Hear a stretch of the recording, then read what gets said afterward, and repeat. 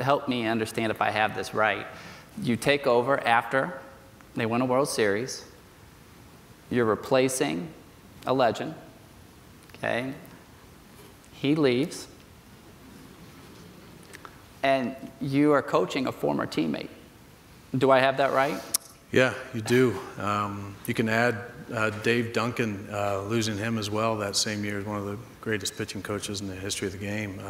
There was a lot of transition, and yeah, that was an interesting time for the St. Louis Cardinals organization, our fan base. I often times tell Cardinal fans, which I'll tell the ones in the room today, that I forgive them for what they were thinking when they appointed me.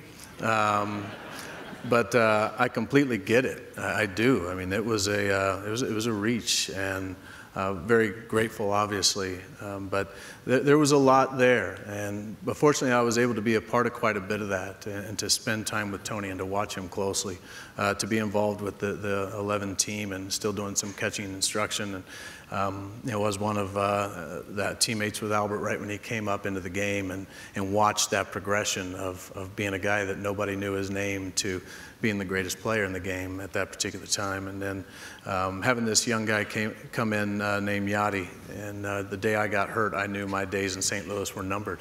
But just even if I'd never had the job that I have, to be a part, we were talking about culture earlier, to be a part of the culture of the St. Louis Cardinals, and the history, the tradition, the expectation, and then how it's just supposed to look a little different, how it's supposed to operate, priceless, but obviously helped as I was given this seat. Well, and as a GM, I like to ask coaches this question. As a GM, would you have hired you? Wow. It was a gutsy move. I would think a number of factors would have to go into that answer. Seeing how they just came off a World Series, I would say if the team hadn't won yet, and as a GM you've never won, you're really opening yourself up to a lot of scrutiny by making a bold move like this. But I applaud John Mozeliak and Bill DeWitt all the time that they took a chance, and they trusted their gut, because it certainly wasn't common sense. Well, let me ask, so was there ever a feeling of intimidation for having to follow Tony? I'm going to try not to go too theological here, but it was so nonsensical that I got this job, that I realized that I was here for a purpose that was beyond me and beyond even some of the decision makers. There were things that I needed to do to put myself in position to be considered, but I just felt like I was put here for a reason, and nothing was going to get in that way. Now, how long it lasts, we still none of us know. But with that in mind, I always felt like I'm going to do this, and I'm going to try and do it right. And I'm going to try and represent myself and my God and my family in this organization in a way of not necessarily trying to be a poor second-rate version of Tony La Russa. I want to be the best me that I can be, and then try to employ some of really the selflessness, trying to figure out how to be a servant leader inside a baseball locker room, and try to impact lives the way you're seeing some of these other coaches who have legacies, like a John Wooden, like a Tim Corbin, people who are not just excelling on the field, but are making a difference in the lives of young men. And so I committed that I'm going to go about this the way I think it should go, and time will tell. It'll be real obvious when it's time for me to go. Well, and this organization is such a visible organization, and it opens yourself up to scrutiny. How have you learned to deal with that? I don't know. What'd you hear?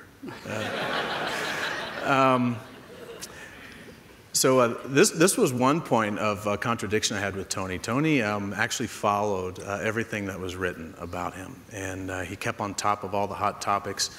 I really believe that was probably before social media completely got to the point where it is now.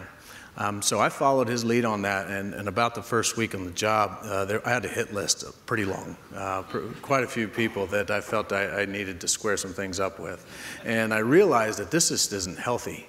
And it was against kind of who I knew I was, and I agree that I need to be on top of what might be going on, but there were so many opinions coming from so many different directions.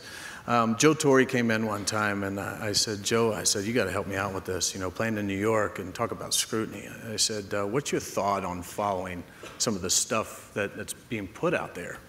He said, are you crazy?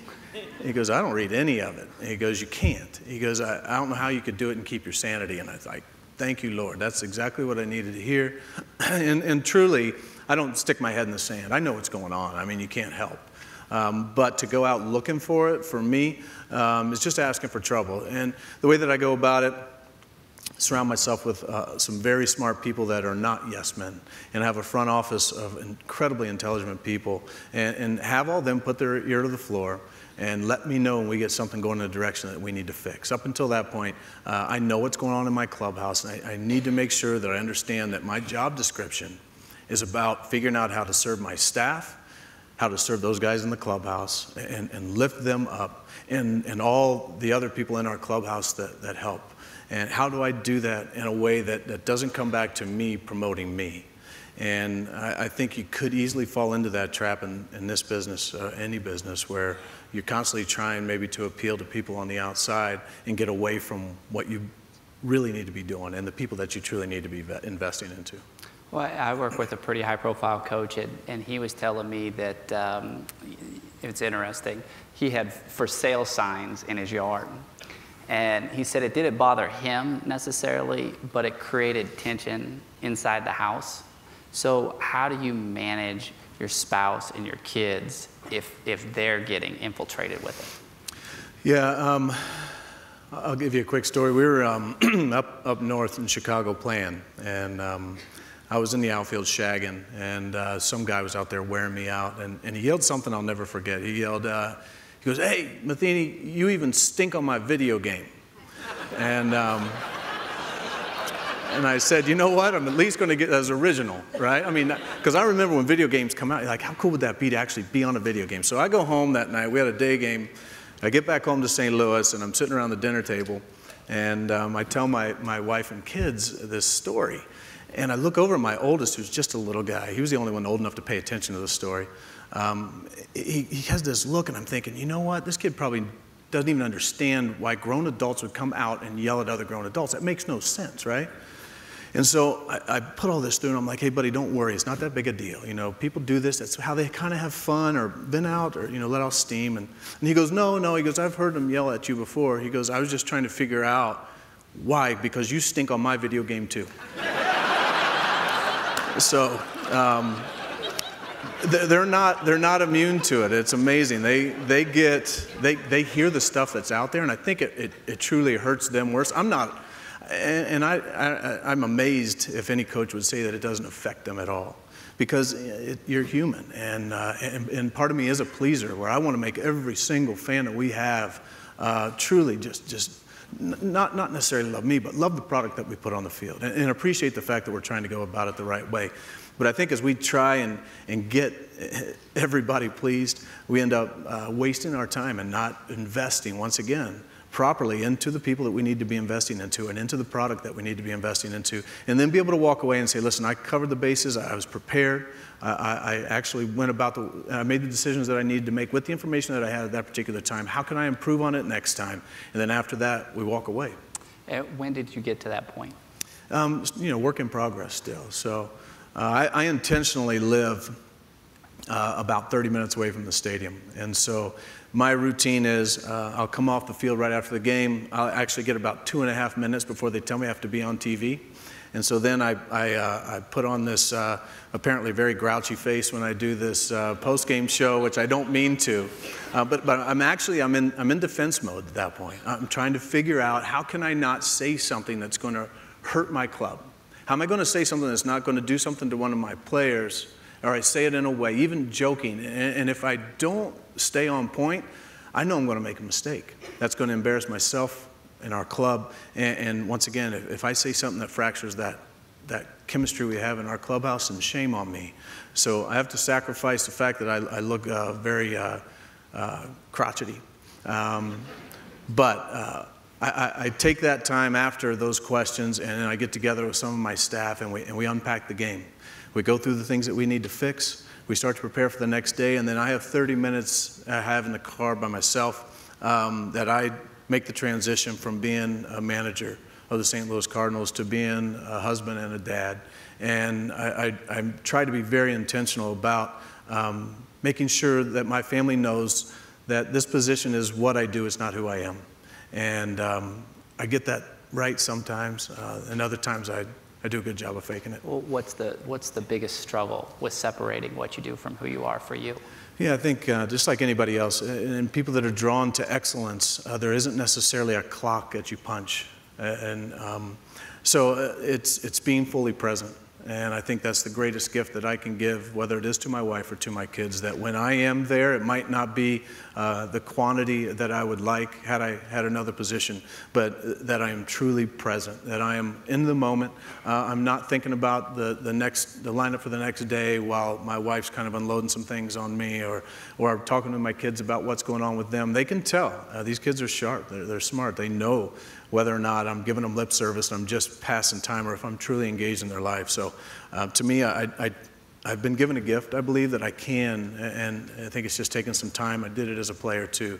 We go do whatever it is they want to do, and I force myself sometimes not to go where I want to think about the game, and focus just on them. And do you draw a lot of peace of mind from your routine? Yeah, I think we all understand no matter what level you coach, you have to have some consistencies. And I'm fortunate to have an incredible staff that I'm not afraid to delegate responsibility to. And I get this question a lot about just defining what my job is. My job is truly, I would say 90% people and 10% baseball. And so when I show up, they talk about open door policy. My door's only been closed a couple times, and that's because we had big stuff going on that some people couldn't hear, but for the most part, I want to have that conversation back and forth. I need to be present. I need to be at the field to understand where the guys are. I need to understand some of the issues that we have. Try to head some things off at the pass, and the baseball stuff we'll have covered. We love to do that. We love to dive in, figure out how we can create an edge. But the rest of the stuff, you have to be present to figure out where the people are and where the team is heading as a group.